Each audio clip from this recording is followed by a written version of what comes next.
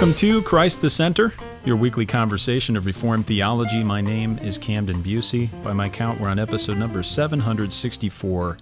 I'm back again in Libertyville, Illinois, and I'm delighted to be back with one of my former professors, speaking about an important subject we have with us today, none other than Dr. Vern Poythress, who is Distinguished Professor of New Testament, Biblical Interpretation, and Systematic Theology at Westminster Theological Seminary in Glenside, Pennsylvania. How are you doing, Dr. Poythress? It's so good to see you today. Yeah, well, thanks for inviting me. It's good to see you too. It's been a little while since we've talked on the podcast, but we know you've been a guest for many times. You've written so many books, and all helpful ones. And today's book is in line with many of the more recent previous titles. Today we're speaking about redeeming our thinking about history, a God-centered approach. This is published by Crossway. I received this. They mailed it to me, so forgive me, listeners, if it's not available yet. If you go to the website, I'm not certain if it's been published quite yet. If it hasn't, it will be soon. Doc, do you know? There. Is it out? Is it available? Good. That's good to know. I love this book, and I'm looking forward to talking about this topic today. Just before we get started, I got a few things just to mention. Please head on over to our website at reformedforum.org. We have a lot of courses and new books, various things that are available for your benefit. And we especially want to point people to a new book by Dr. Tipton, Van Til's Trinitarian Theology. Well, technically, it's the Trinitarian Theology of Cornelius Van Til. I know that's a subject that you're very interested in, Dr. Poythress, speaking about the Trinity, and very much indebted to the work of Dr. Van Til as well. And encouraged there for people to learn more about this, because I think it's a topic that people have caricatured Van Til on and haven't put the time in to understand exactly what he's been saying. And we're glad to be able to at least renew and revisit the conversation with primary sources in conversation with the creeds and confessions, going back to Calvin, and even more recently with Old Princeton, the Hodges, and Bavinck. It's a great conversation. We look forward to having that on the program even more. Dr. Poythress, did you receive your copy yet? I know we were sending one out to you. I did, and I read the whole thing now. You did? Yeah. Well, maybe I'll let you reserve your comments for your critical comments, but I hope at least it was beneficial and you thought it was useful. Yes, it was. Oh, good. Praise the Lord. Yeah, we're thankful for that. So delighted to be able to do that, and looking forward to thinking about even maybe how the Trinity might come into our conversation today.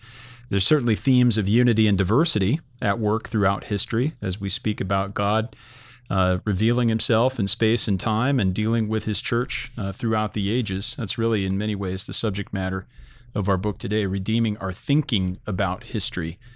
Dr. Poythress, I want to ask you first up, you've certainly done extensive work in mathematics, a PhD from Harvard. You've done tremendous amount of work over the decades in New Testament, but you've been branching out in the last decade or so, addressing a God-centered approach to all sorts of disciplines. What brought you to the subject of history? I'm glad you were brought here, and I'm glad you wrote this book, but I'm curious to get a little bit of the background on this particular title. Yes, well, it's a good question, and I think one point is that I do believe that Abraham Kuyper was on target. Yeah. His emphasis on Christ as Lord of all of life, and every square inch he's claiming as his own. And so all the academic disciplines, but also beyond that, right, work, leisure, music, and so on, everything is under his universal lordship. So history is one of those areas. But I didn't want to do it because really?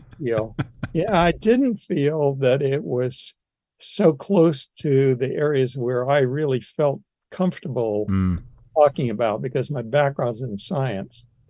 But my wife is really interested in history. She did her dissertation on Johannes Ecolampadius and the Reformation, the reformer at Basel, and included a biography of him. And she loves to dig into the Reformation period and And the people, it's not just the theology you understand, but the people and the excitement of the movement and the tragedies, right? Because there's fights and there's things that you could wish went another way. But so she was very interested in that. And she, like me, is believes, and Van Til, of course, is the person who we talked about. Van Til. Van Til is the person who, above all, mediated Abraham Kuyper's vision to me and introduced me to what he was doing.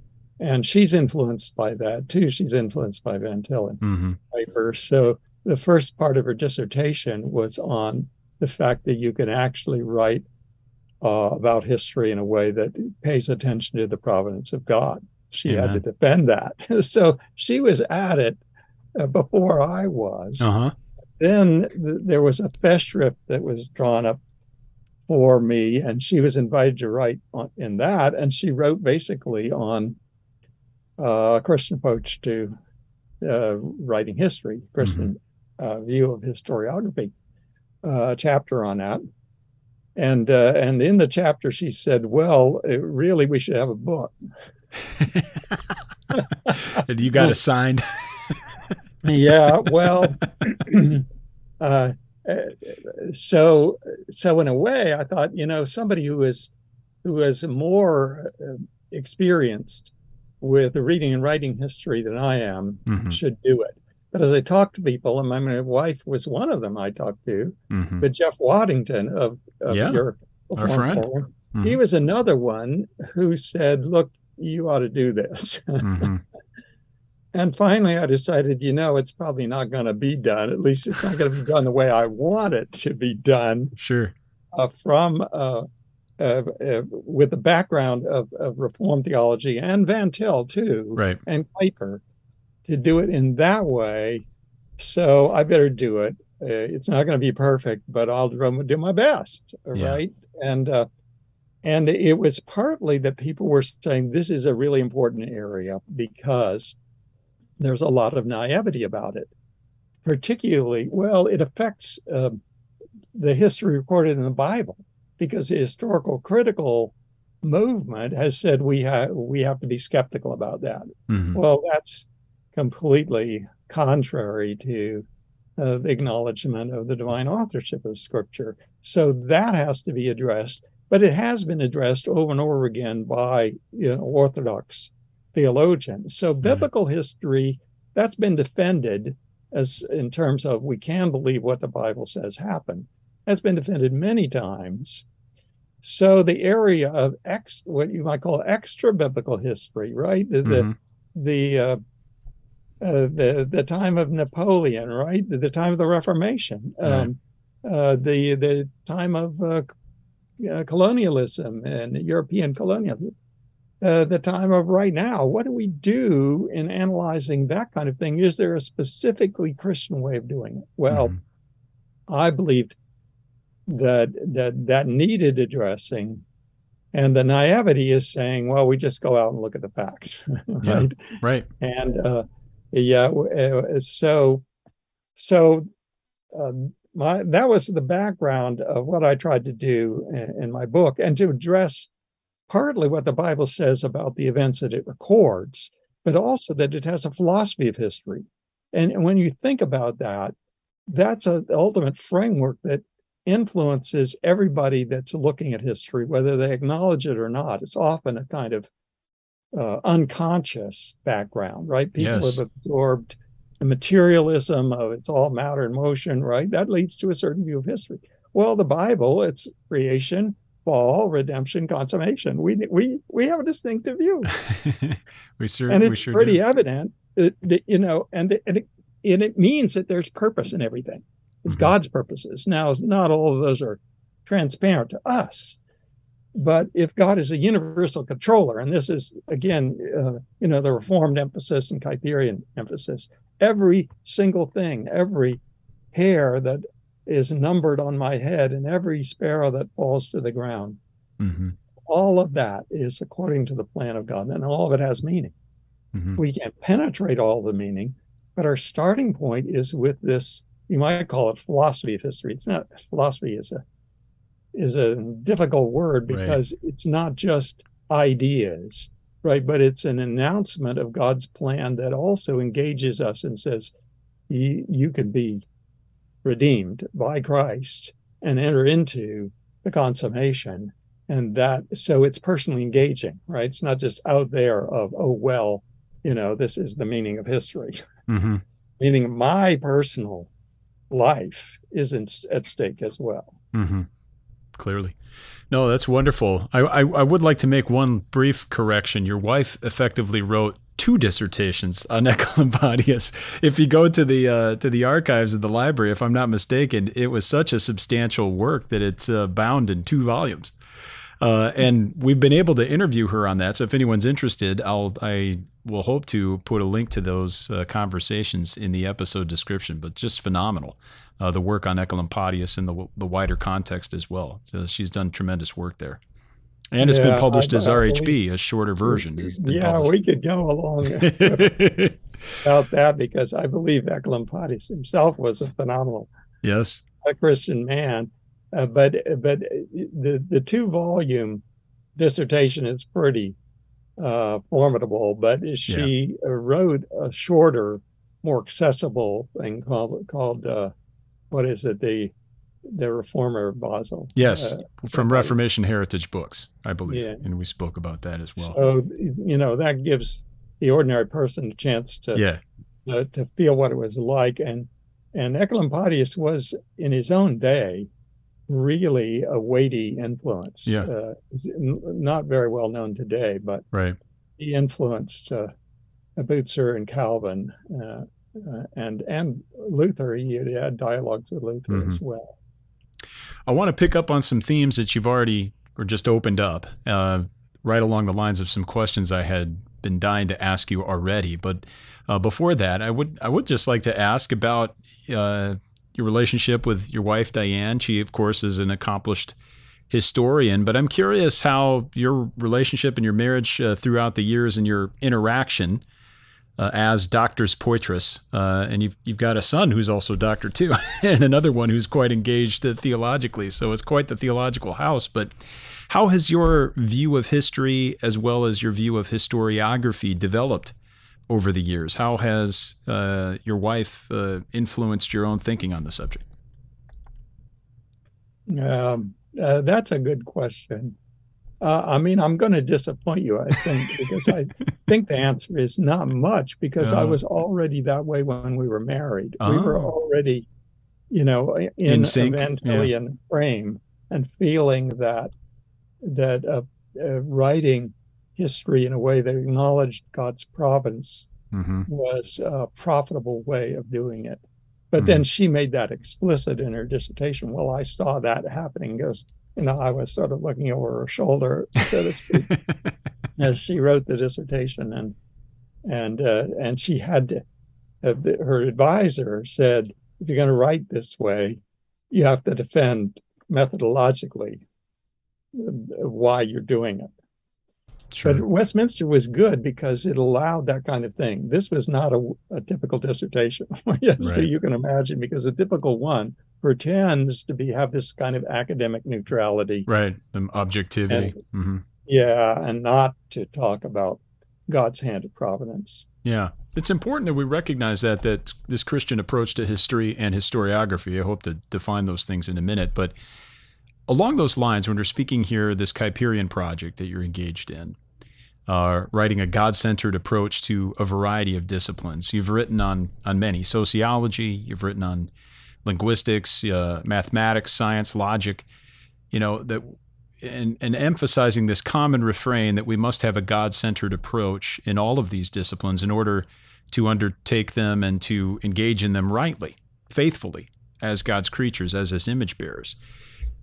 It's certainly the case, though, that we recognize that many of the people that are engaging in these disciplines, especially mathematics and science, haven't actually even thought much about their approach or their explicit methodology, and even more so about the presuppositions undergirding those methods. Do you believe that's the case for historians as well? That there's general ignorance about method, or at least the presuppositions undergirding unbelieving methods? Yeah, I'm less certain about that. I think it's probably true of many historians that, as it is with many natural scientists, that they go through a program, they go through a training, and a lot of it is sort of in the atmosphere. You don't talk explicitly about what the methods are, but you learn to do them. But with historians, I know there's quite a bit of discussion because there's been shifts in the attitude toward how history ought to be written over the centuries. And Ranke, for instance, so his idea of a positivistic history where we're going to be very minutely going after primary sources, which is a reasonable thing to do. Sure. But then we're not going to bring in kind of a subjective or moral evaluation. So it was that kind of thing influenced the way historians wrote. And now we've got postmodernism, with it saying basically you're inventing the story. Yeah. Right? Where they're not after the objective facts at all. There's no meta narrative. You have to create your own. That because of the pluralism created by postmodernism, maybe there are more people that are feeling I have to defend the way I'm doing it. Yeah, I could see that, and I certainly don't disagree. There isn't necessarily methodological awareness from everyone, but at least it is a discipline, and people are dealing with it, and some are seeking to defend their approach, and doing so vigorously, often against Christ and his kingdom. In part one of your book here, you titled this "What We Need in Order to Analyze History." You start setting the stage in very helpful ways, speaking about categories and setting the table for us as we discuss. The first chapter in that section is called Experiencing History, and you define the very word. At least for us today, how should we consider history, or what are the ways that we might define it, and which ways are we concerned with as Christians? Yeah, well, part of the difficulty is that there can be confusion arising from two or three different meanings. One meaning of history is the events in the past. But another meaning is the events as they're received, because a lot has been lost, right? And is irrecoverable from a human point of view. God knows it all, which is, I think, gives a Christian actually an anchorage. Even though we can't recover, we know it's real. And it's there in the mind of God forever. So there is an objectivity of that kind. But there's the recoverable past, you might say. And then there's the past that you write up. And in the course of writing something up, you're selective. You're taking a point of view. You're analyzing. If you're evaluating people and their motives, it gets very tricky because people are complicated. But without the personal element in history tends to get boring. So there is a lot of interest in, what was going on in Napoleon's mind, or what was going on in Churchill's mind, and that kind of thing, and the depiction of individuals, key individuals. But you can't get very far in doing that without getting into the issue of the complexity of human personality and human decision making. And for us who believe in the Lord God, it's always against the background of divine decision making and divine plan as well. So that personal element is indispensable. That people in Germany, particularly, they tended to contrast the natural sciences and the social sciences, because the social sciences, you yourself were involved. Well, in fact, in natural science, you're still involved. But it is true that it's as if there's an order of magnitude more of as it were, direct personal involvement, because in assessing other people, you assess them against the background of what you think makes people tick. one of the things that comes out, I hope, in my volume is the interest in people's religious commitments. Sure. Some historians are interested and others are not. And because of the secularization of the West, religion has come to be thinking of some private kind of psychological help. It really isn't very important. But in many cultures of the world, it actually fills people's lives. Mm-hmm. And that's one of the main integrating things about the culture. And so finding out about people's religion or lack thereof, right, or secular counterfeits to it, is actually an important element in historical research. And that's one area where Christians have contributed, I think, because they reminded, in the midst of a lot of secularization, they reminded, yeah, you can add, there's actually important things to see about people if you ask how their own religious commitments contributed to their life. Right. That's not, of course, it's not the only thing we should be asking, but it's certainly one that we should be asking. And I do believe the Kuyperian influence has been a good one here, because some of Kuyper and his followers emphasized all of life is religion. Mm-hmm. And everybody is innately religious, even the atheist, because they have a religious commitment to atheism. Yeah, they absolutely do. So that has to be carefully explained in order for it to make sense and not to sound like a contradiction. But I do think people's deepest motives, they're serving something, right? It's either they're serving the true God or they're serving an idol. Right. And that actually is an important opening window for understanding the issue of human motivations. Yes. Yeah. The antithesis is certainly in effect and definitely at work. We need to be aware of it as historians and those studying history. That did come through very strongly in your book. I love also how you introduce these three aspects that we need to consider, three foundations for historical analysis, and you consider events and people and meanings. So we've spoken about people, and we can consider the events of history, but events aren't necessarily that interesting apart from the people. We don't necessarily just study the history of atoms, for example, independent of human agency in the world. But how do these three fit together, and how is this a useful way to think about history, events, people, and meanings? Right. Well, I treat them as perspectives, and I'm building off Frame's triad of perspectives for ethics. And, ethics, if you use it expansively, all of human life has a moral, ethical dimension, particularly if you include in that the foundation of morality is the goodness of God, right? And the character of God. So it's innately religious. So that's an expansive view. Well, then when you apply that to history, what you get is a normative, situational, and existential perspective on history. The normative perspective looks at, not necessarily only ethical norms, but also the meanings, which are kind of like norms for the meanings of what is going on. The situational perspective leads to a focus on events. What is the situation out there? What actually happened? And Ranke, for all his problems, he did encourage the development of very minute and fussy, in a good sense, of fussy attention to primary documents and to verifying claims for that events happen in a certain way. So, and as Christians, that's in line with the Christian belief that God is God of truth. So he cares about truth.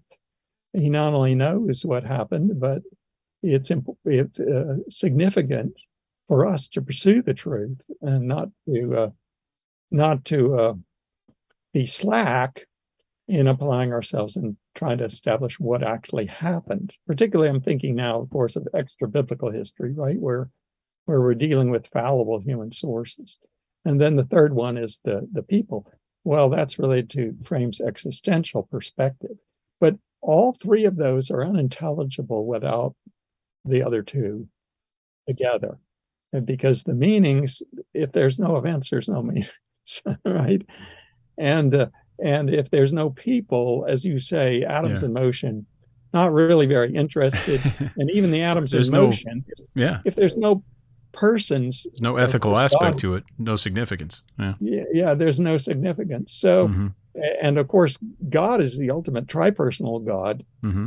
who is there and without whom there is no meaning or events or human persons. Mm-hmm. Well, and that's my ultimate route is to take it all back to God, that God has ordained both events and human actors and meanings, the meanings Mm-hmm. of his plan ultimately, all three together in harmony because he's one God. I think without that, people tend to get into all kinds of knotty problems Yeah. in their analysis of history because they haven't got a sufficient account of why do these things hold together harmoniously. Yeah. This reminds me of something that came up in a sermon I was preaching last night on Malachi chapter 3, and all that dialogue between the Lord through Malachi and the people.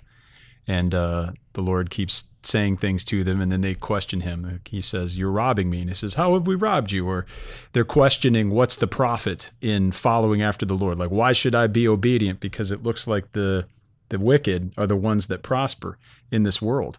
And that would be just a fundamental breakdown here of this view of history, because they might even get the events correct, so to speak, in terms of the bare data, but they don't have a godly interpretation of things. It's not enough for us just to uncover and line up and organize the primary sources. But as God's creatures, we're also called to interpret the world according to his truth and to think God's thoughts after him, but as creatures, and to make sure that we declare and acknowledge that the good is the good and evil is evil. Yeah, one of the things that I had to deal with is writing history for its moral lessons. And now there are pitfalls there in that people can have kind of hagiographical heroes who do no wrong, supposedly, allegedly, right? And villains who can never do anything good.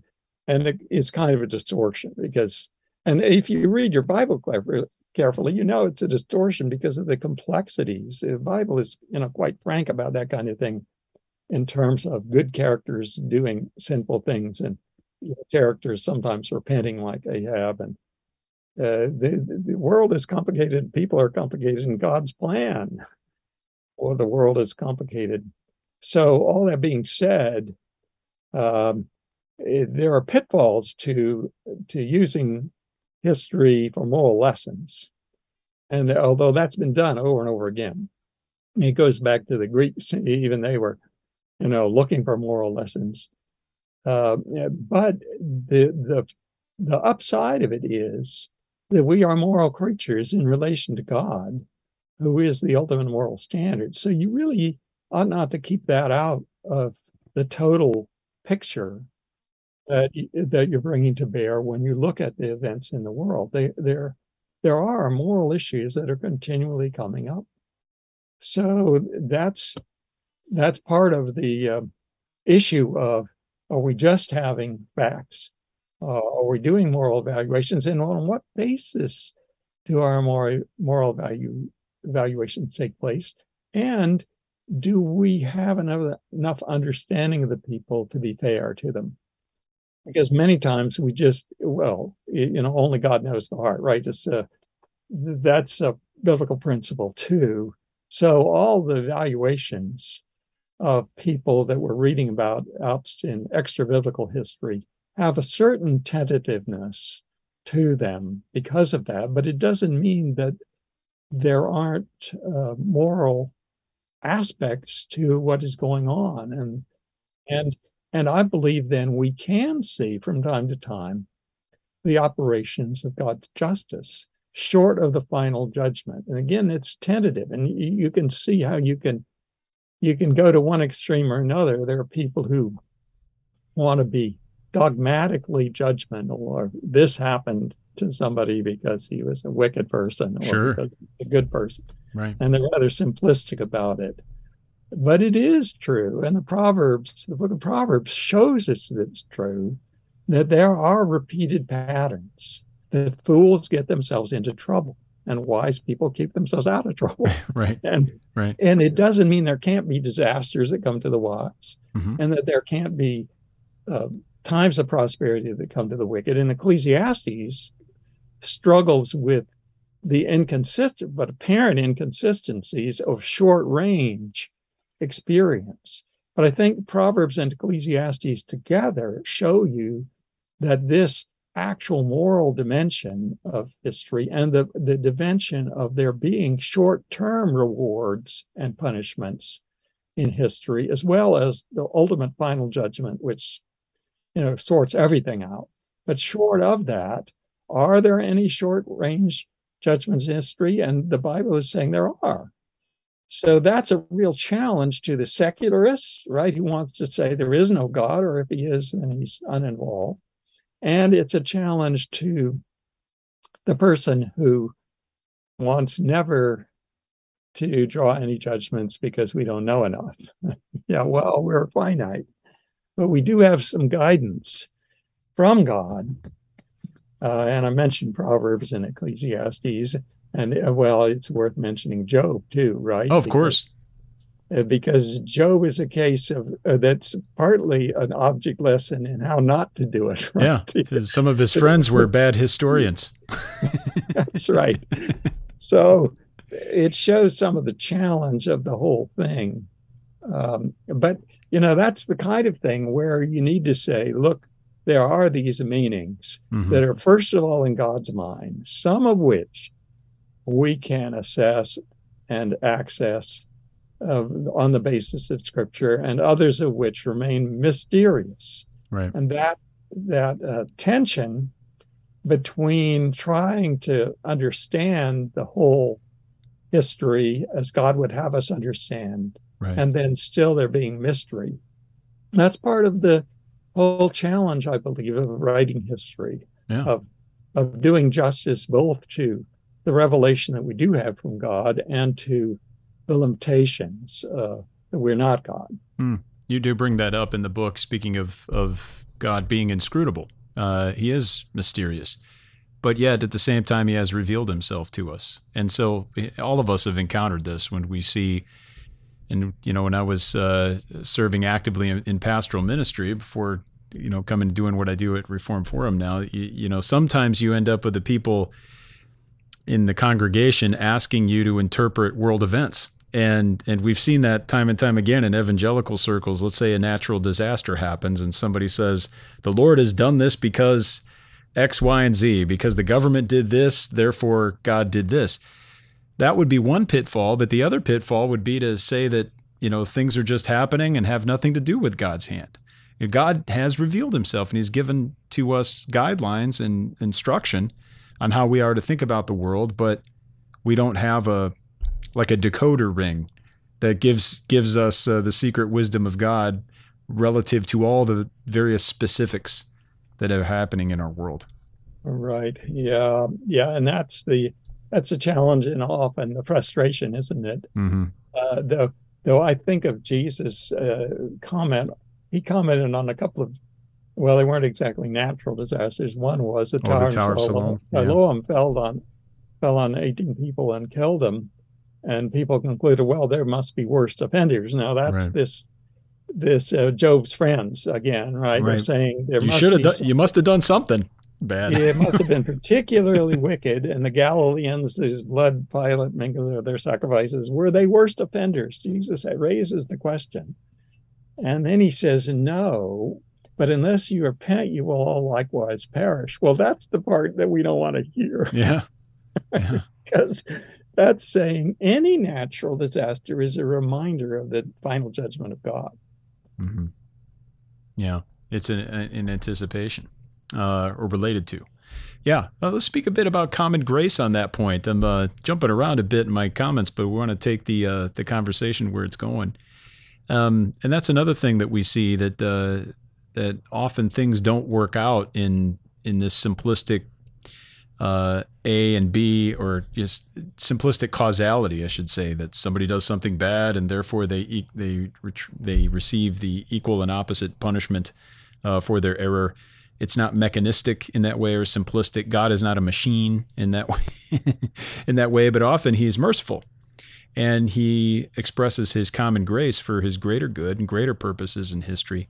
How should the historian and the historiographer account for common grace, for example? How does that factor into the events of history? Well, I mean, you should believe it, right? That's the obvious thing. But the thing about common grace is that it's common, that term. I know you know, Camden, but I'm sort of reminding myself too Sure. that it's common in the sense of not only to the true servants of God, not only to Christian believers, but to everybody. But it's not common in the sense of distributing to everybody equally. There are some things, the sun rises on everybody. So there are some things that come to virtually everybody. But some people have good health and some people do not. And some people are born blind and some people are not. And I think of what God says to Moses when Moses complains, I'm not eloquent. And He says, who made man's mouth? Right? Who made man blind or seeing or hearing or deaf? And the unequal distribution of God's gifts is something that I think is very difficult for some of us to accept. But there it is in the Bible. And but if we have the gift of sight, that's a blessing that we don't deserve. So there's all kinds of things like that where we say God distributes His gifts lavishly, but not, that's sort of at the beginning of history, so to speak, not at the end, right? The judgment at the end is according to justice. The lavishness at the beginning is according to grace and mercy. And grace in the sense of being beyond what we deserve, but not in the sense of necessarily saying you're saved, right? Then that the common grace is making that distinction. So the grace is not common in the sense of being equally distributed.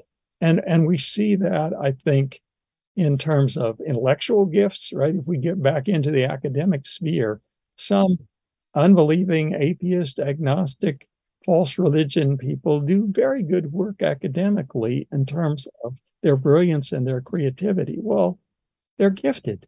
Where does that gift come from? It must come from God. I think we ought not to have reluctance about that. Although we also got, again, from Van Til, he's teaching both antithesis and common grace. He's going to say there's going to be corruption in those people in their minds as well as in other aspects of their lives because of their unbelief. The form that corruption takes, however, will vary. And that's, again, the commonality is only a commonality so far. But if, for instance, you're deeply immersed in Hindu philosophy, in the Vedantic Hinduism, then they teach that the world is an illusion. Well, you're unlikely to be motivated to do really groundbreaking science within that system. So that's a case where we can say, it does make a difference. And yet, many people operate, I think, with happy inconsistency. Right? So they have a false religious commitment. But even though that would, if it was followed consistently, you would undermine the good things they are doing. Yet they go ahead and do them. Well, that's common grace. Yeah, and that's another. Yeah, that is definitely another aspect of it. Not only all the blessings that the sin-cursed world receives indiscriminately, but yet fall short of salvation, but also that restraint that God holds back the wickedness that would be upon this world and the effects of our sin, and He also restrains His final judgment for a time, so that His purposes in history might go forth in terms of His redemptive purposes of saving people. I like to say to my people often that the reason God has not yet come back in final judgment is because he has more sheep to call into his fold. And once he calls them all into his fold, then we presume then that'll be the time when the Lord will return, and there'll be, it will no longer be the day of salvation. There will, it will be the final consummation. And that's history. That's where history's going. And that's how the Christian needs to think about it in terms of the larger worldview. But most people don't. I wanted to ask you about the reductionistic views of history, because I think it's helpful sometimes by contrast for us to understand how we ought to think when we have some examples of how we ought not to think.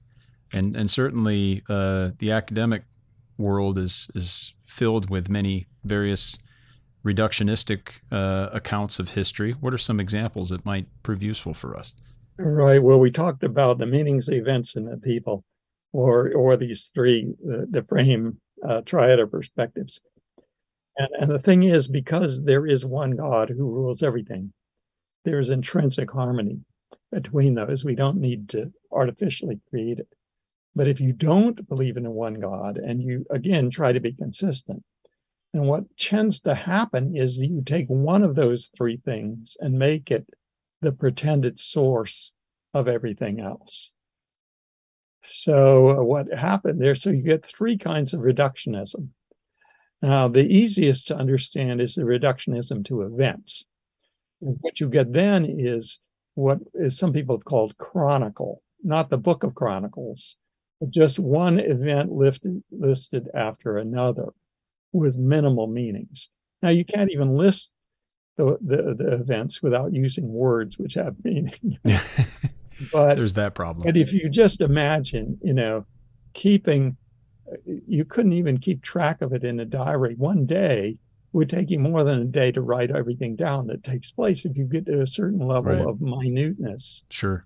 In the events, but you just string together a long list with no meanings. That isn't very interesting, but it was the direction that historians began to take when they were stressing, just like Friday in the old Dragnet, the facts, ma'am, just the facts.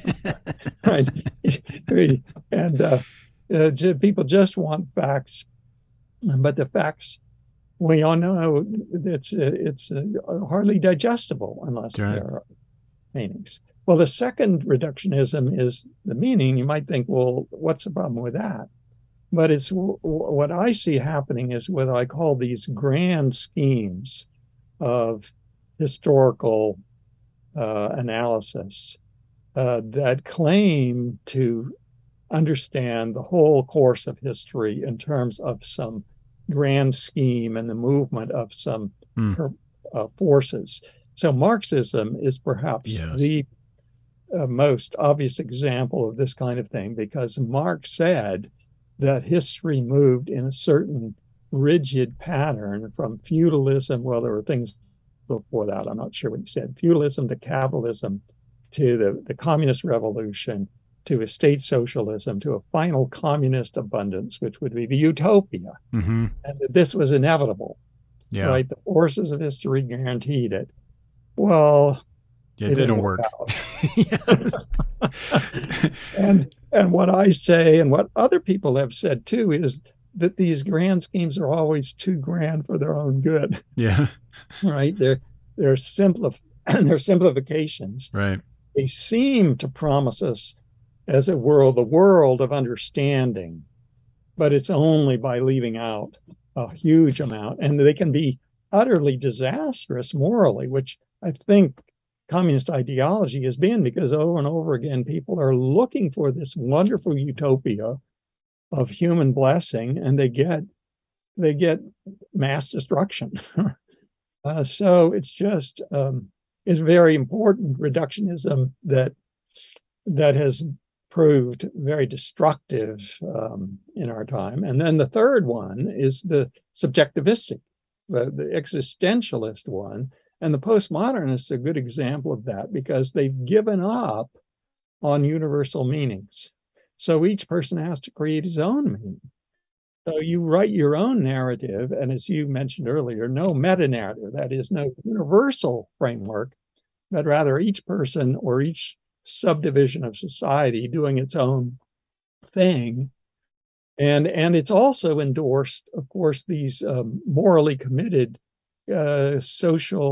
critical sociology analyses that we're seeing some prominence in, of people who well, that becomes almost more of the system idea because it's heavily morally driven, but it's often belonging to a certain group. So only the people who are of a certain race can see the meaning of the world right, that kind of thing. It results in both a subjective emphasis, it's only our group that sees it right, and a sort of grand moral scheme of we know who are the villains and who are the heroes in the story that we're telling of society. Yeah, it's very peculiar what we're seeing in the world now and the interpretation of history and where it's going. I was just thinking just a couple of weeks ago, I've been reading a lot on history lately of a variety of reasons, and not just history, but historiography and grand theories of history. And, you know, the progressives, however you want to take that word, but progressives are always presupposing that history is progressing somewhere, but very few of them will ever explain what the end goal is or the principles according to which. It just seems to be this assumption that all the progressives of a type know where they're going and why, but not many of them have even asked the question of the telos or the consummation, the goal of history. But then you also see so many postmodern themes. You know, in academics, we thought postmodernism was dead, and then all of a sudden it comes back with a vengeance. But now it's not merely that, you know, everyone can have their own interpretation, and truth being relative, and truth merely being arising within communities. But now it's not enough for everyone to have their own reality, but now you must agree with my interpretation of reality as well. So it's really the destruction even of tolerance, which for so long was a liberal and progressive virtue, so to speak. But now we not only can interpret history and the world any which way we like, but now everyone else is subject to what I've said, I've determined. Yes, I didn't discuss this very much in my book directly, but I think the theme of religious roots, of the heart being inescapably religious, life is religion, the Kuyperian motto, is quite relevant here because I've said more than once that the last idol back, right? These idols of schemes of history and idols of power and so on. The last idol back is the self. Yes. And that's in part what we're seeing, because certainly you have a kind of agreement that I'll validate yourself provided you validate myself. Right. And so then what you have is gross idolatry. Mm-hmm. Yeah, of the utmost kind. That's a much more succinct and powerful way to put it. I appreciate that. We're having such a great conversation. We're running out of time. We probably haven't even talked about half the book. We have touched upon all of it in one respect. There's so much here. Allow me to at least ask one more question, maybe two, in our remaining time. But I'm curious. I know that there'll be a lot of disciplined and maybe even professional historians out there who like to listen and might be following up on this, or aspiring students who are studying to be historians, or maybe high school teachers, or maybe even down the road seminary professors of that sort. But what are some specific and unique issues involved in academic historical analysis? All of us are historians of some kind, but if we're engaged in the academic pursuit of history, and that touches on a lot of people, not just the historians, but what are some of the issues that we need to keep in mind there, and how might we pursue that faithfully even as a vocation? Right. Well, a good question, and I don't think an easy question to answer, because at the heart of it is faithfulness to God, and to a God who cares for truth. And so that calls for all the energy both in terms of persistence.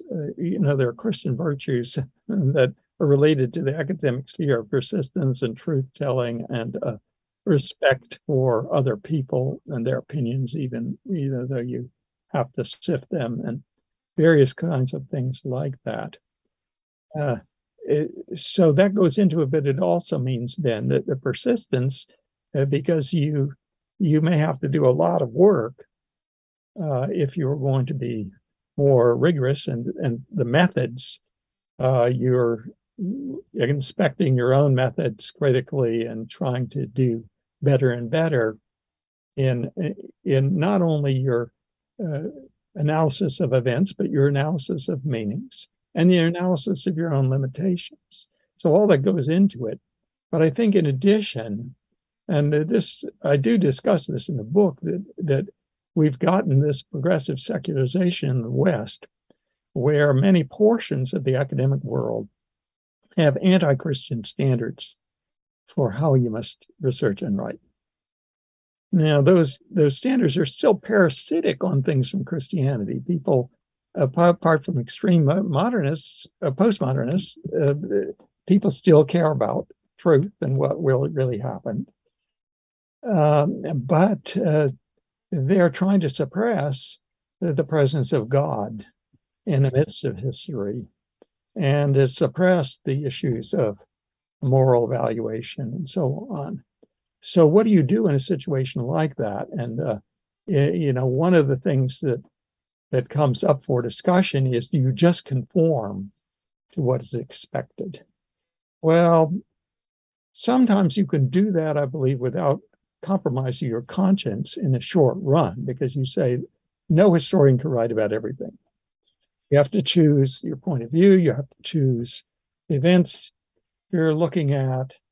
And so you do your best within those constraints. And when you're writing to an audience, you do your best within the constraints of that audience, right? So for an academic audience, they're expecting certain things and so on and so on.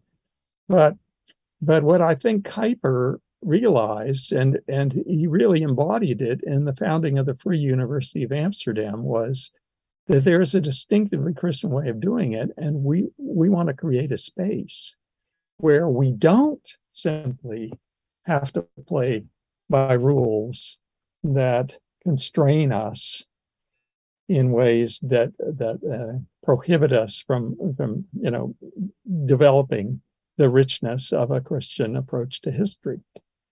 So that's for the long run, however.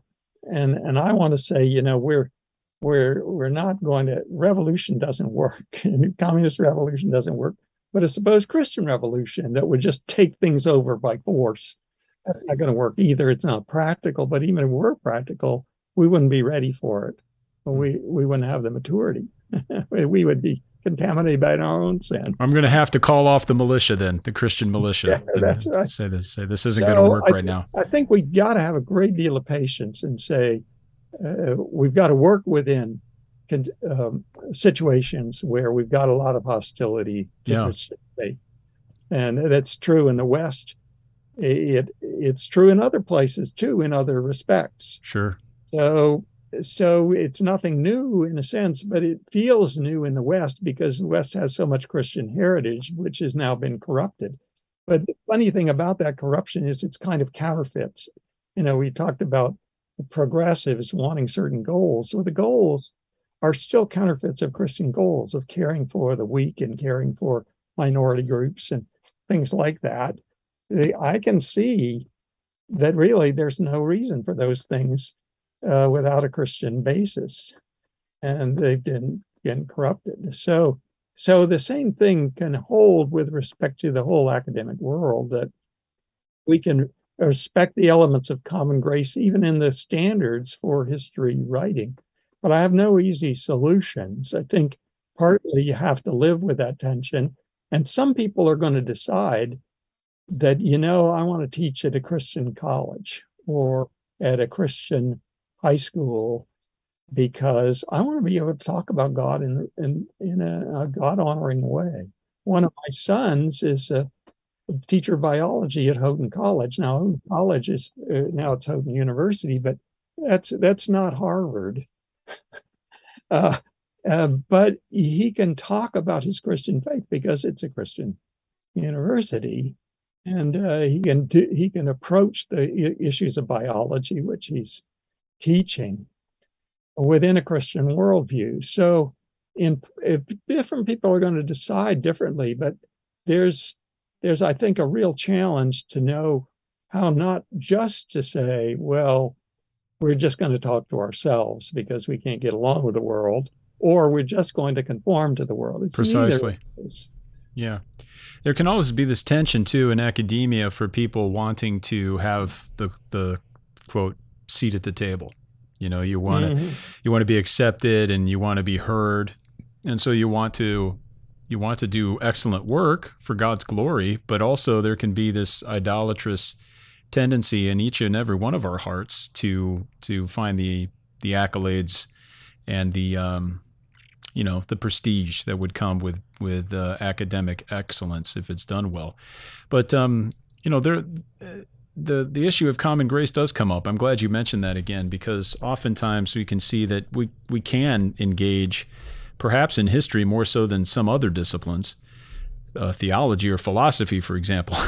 But in history, you can certainly do the work, and there might be a bit more common grace overlap for a moment. It's never devoid of Christian meaning, and we have to engage in history as Christians always, self-consciously.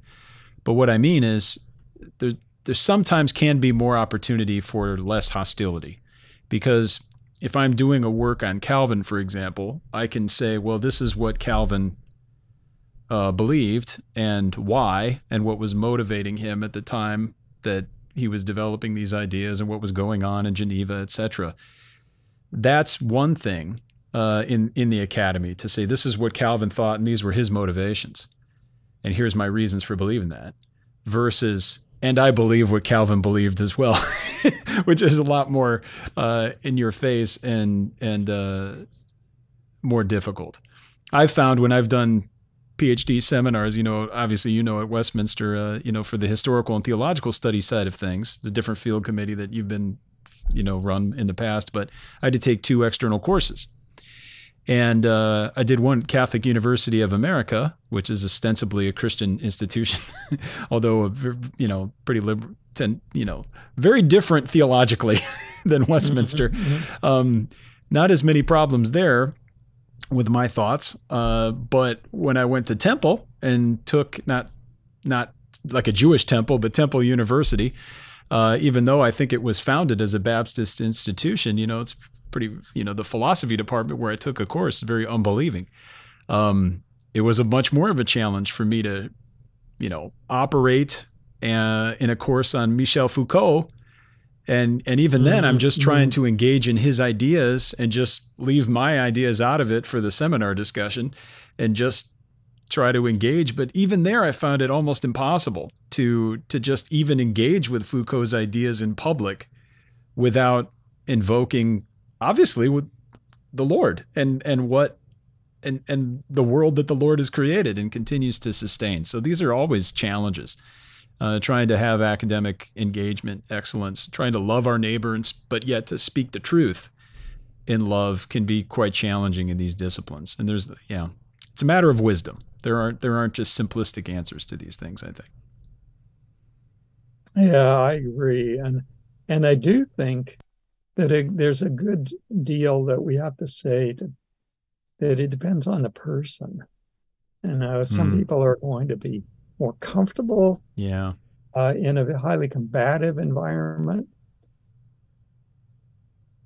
and other people are just torn apart. Right? And want to say, I'd rather be in a more peaceful environment. Sure. Yeah, that's true. And sometimes those of us who are more comfortable in a combative environment aren't so for good reasons. That's true too. We want to be militant for the sake of the truth. But there's also that phrase that to bring things full circle, that Van Til was so fond of: suaviter in modo, fortiter in re. We always need to be loving and kind, smooth in the way that we share the truth of the gospel, but uncompromising in our principles and not seeking to water down or sacrifice the truth of the gospel in some effort of being winsome, for example. So I appreciate I think you balanced that. I think that this book is just a lovely book, and I think we do find that suaviter in modo, fortiter in re here. And I appreciate this. Do you have another one lined up? Is there another discipline in the queue that we might see a God-centered approach on? I have contemplated redeeming politics. Oh, okay. But well, that's like the third rail. Posthumous. You'll save that for decades from now when you'll just write it and put it in a vault, and then it can come out. If I do it, one of the first things I will say is, look, the Bible does not give you a political roadmap of the way that people are looking for. Gives us general equity, right? Yeah. I'm thinking of some themes that in your book on theonomy. Yeah. Yeah. But I'm thinking in terms of a political roadmap that is detailed, and I want to challenge people to think and say, why is that? What does God really care about? Politics is one area, but I think it tends to get hyped way up. And, people get then politics first and God second. Right. And I'm deathly afraid of that kind of thing happening, even within the Christian world. Oh, it's certainly there. Yeah, I should correct myself. The book, of course, is The Shadow of Christ in the Law of Moses, which addresses theonomy in places. So for the listener, if you're wondering what I'm talking about, that's the book. And I appreciate your sympathetic portrayal there, but yet uncompromising and critical. Lots of good effort there. But I couldn't agree with you more. So if that book comes along, I'll certainly be interested to read it, but we'll find out. I'm sure we'll hear from some listeners, and if we get some encouragement to that effect, we'll let you know. Dr. Poythress, it's always a delight and a pleasure to speak with you. Thanks for taking some time out of your summer here to speak with me about this book, and I appreciate it. I hope you can have you back again soon sometime. Thank you. Inviting me. Good to talk. Thank you very much. Well, this book here before us, you can see if you're watching the video, here's the picture or the cover, Redeeming Our Thinking About History, A God-Centered Approach by Dr. Vern Poythress, professor at Westminster in Glenside, Pennsylvania. Head on over to wts.edu for information about what the seminary's up to. And you can head on over to the Frame and Sheridan, the Frame and Poythress. Apologies, the Frame and Poythress website. We'll try to have a link to that as well for all of Dr. Poythress's articles and books and information about all the lovely things there. Dr. Poythress, for those of you who don't know, has just a tremendous amount of material and resources that he's placed online for free. And one of these days, Dr. Poythress, we need to have our conversation about our views on open source theology and intellectual property, Christian ethics and intellectual property. I think that'd be a fun one. Yes. We'll talk about that someday. And for old time's sake, perhaps I'll put an OGG version online. We'll see if of this episode. But anyway, I do want to thank everybody for listening and watching, and we hope you join us again next time on Christ the Center.